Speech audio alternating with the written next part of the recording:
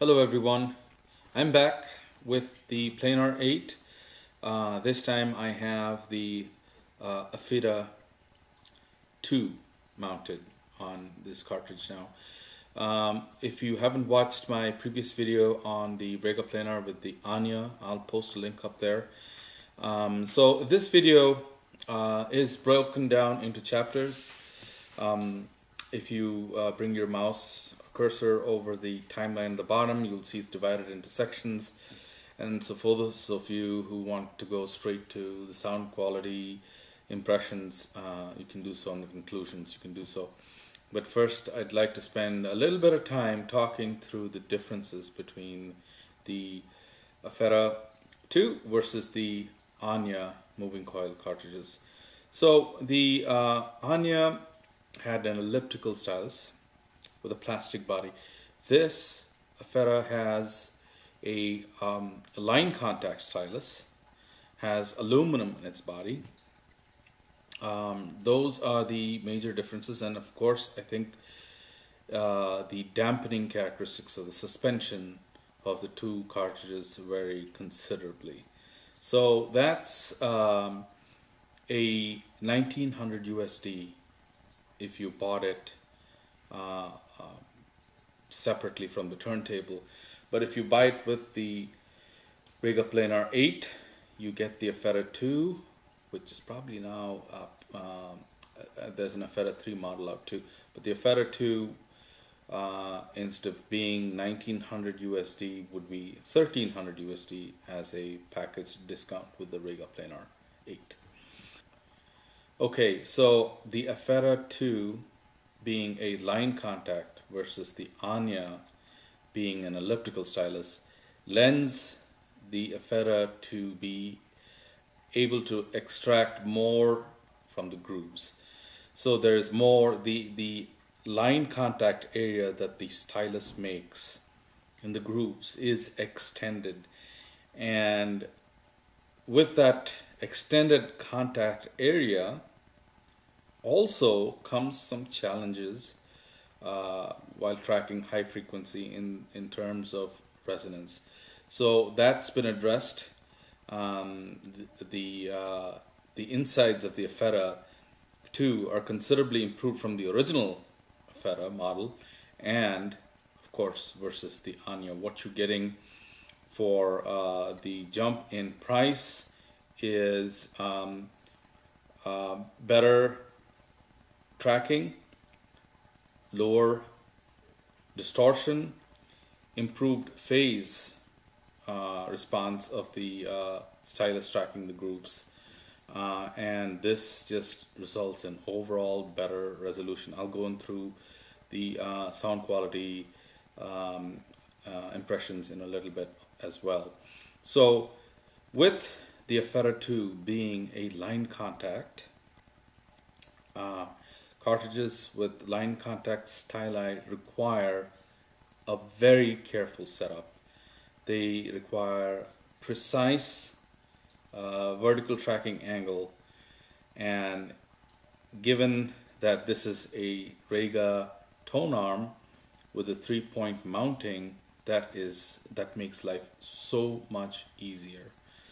You connect the well, if you buy the Planar 8 with the Apheta2, it comes set up. You just bring it home, maybe check the tracking force, but you're done. There is no alignment required because it's already done for you. But if you had the Ania on this like I did, and if you're stepping up to the Apheta, no problems. You connect the tone arm leads, you sink those three bolts in, and alignment is guaranteed. And here you have the line stylus of the Apheta, improving tracking and detail extraction from your grooves, especially in the inner grooves where the other styli sort of struggle with getting the details. This line contact styli does a fantastic job. Hey, let's talk about some of the sound quality improvements that I noticed over the Ania and P8 setup. So you all have seen me talk about this album often. It's a very popular one. Eagles, Hell Freezes Over, again my favorite tracks, I Can't Tell You Why, and New York Minute. The P8 and the Ania already does a fantastic job rendering detail and the emotional connection with the song. And then the Apheta comes along, Apheta2 comes along and takes it to a whole another level. There's a lot of bass in this album, and the Ania brought out some great details, and the Apheta2 now brings out greater detail. You can actually hear the growl much better and more defined. The growl of the bass guitar on this album, on these songs, I said, just is represented even better with the Apheta2. Voices are clear, the whole spectrum is just clear, way more detail. And if you are a soundstage and imaging guy like me, you would just enjoy this. The light on the soundstage is fantastic. Depth rendition is very well made. So second album here, analog pressing, Coleman Hawkins and Oscar Peterson trio. The first song, Maria. I've played this quite a bit now. Again, fantastic with the P8 and Ania combination, and the Apheta combination now has just even more, it brings now refinement. So along with the detail that we had on the Ania, the Apheta2 now brings in refinement. There's the highs are a little more cleaner than the Ania. The bass is deeper and more defined than the Ania. And when the Hawk and the and Ben Webster, when they start exchanging their turns in playing the saxophone and the trumpet, it's a beautiful experience. Lots of detail to enjoy in this. Third up is Mobile Fidelity Pressing of Santana 3. One of my favorite tracks here is the track Taboo. And here's what I'm experiencing now sonically with the Apheta2 is as though someone brought in their guitars and plugged it into an amp live in the room. And the dynamics, I think that's a product of dynamics. So dynamics over the Ania is very well rendered here. Clarity in sound, while being a forte of Ania, now the Apheta brings in more civility, I should say, especially in the high frequencies. So that's and because there's a lot going on in this track, in these tracks in this album. It can get a little not heavy, but a lot of instruments coming, and it's very organized. The sound is very organized, no clutter, excellent decay of cymbals, and layering the soundstage is fantastic. Now I have to throw in Bill Evans live. This is another Analog Productions pressing.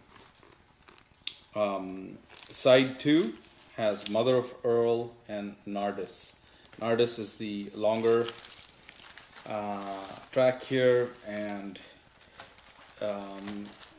Bill Evans is flying away with notes. you know, as he hits the piano hard, the keys hard. There are times he does it softly and then changes pace to ringing the keys hard on his piano, and you can. There are some nuances that I did not pick up on the Ania that I'm really enjoying on the Apheta. Again, the speed and the texture and the standing bass instrument played by, I think it's Gomez on bass here.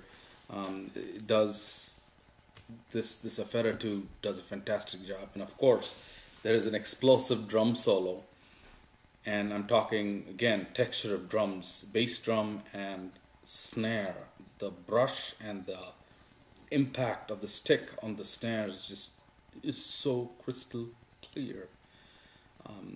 Fantastic.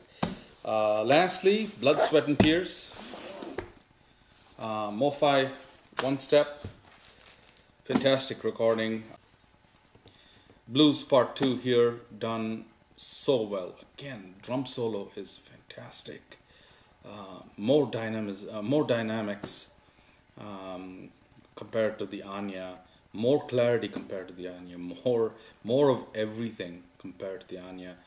And in comparison, you could say the Ania was maybe a little tipped up in the high frequency response. Not bright at all, not bright at all. It's only when you hear them in comparison you find the refinement aspect in the Apheta2, and I've really come to appreciate that. Okay guys, in conclusion, I have to say this P8 and Apheta2 cartridge exceeds by a large amount what I heard with the Ania mounted on here. So not only does it give you more detail, but it does so in a very refined manner. This table, I borrowed this from my friend Rob, who owns No Noise Record Store.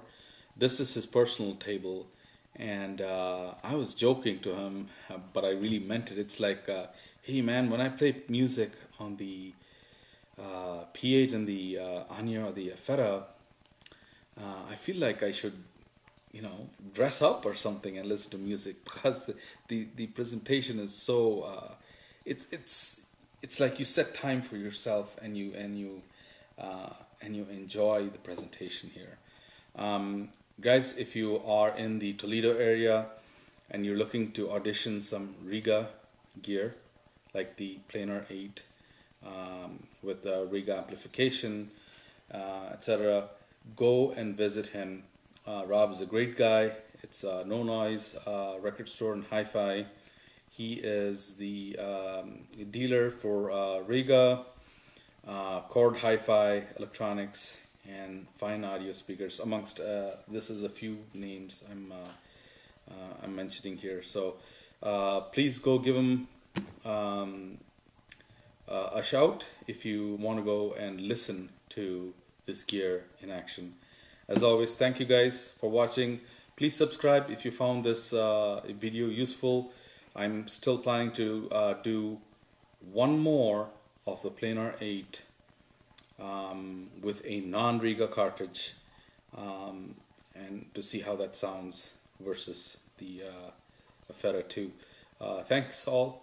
You guys have a good day.